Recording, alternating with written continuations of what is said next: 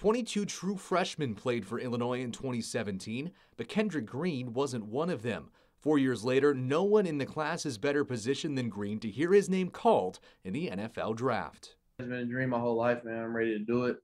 Ready to, ready to go play ball. Green is projected to be just the third Illinois player drafted since 2016, last in the Big Ten in that time. The guard has been challenged in his time with the Illini, including transitioning from defense to offense in his redshirt season.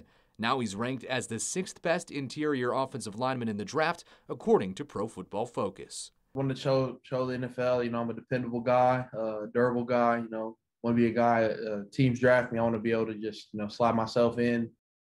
Green isn't the only former Illini hoping to be picked. Milo Eifler, Nate Hobbs, and Josh Imatorbhebhe all worked out at the Illinois Pro Day in March and have been training since turning pro. It's not like college where you kind of are in control, right?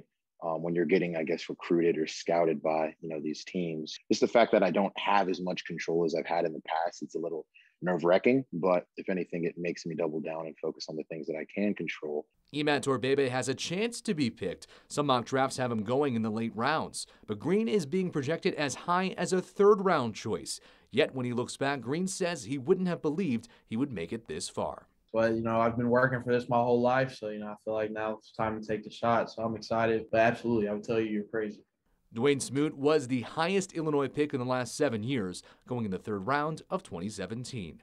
Reporting for your Illini Nation, Andy Olson, WCIA 3 Sports.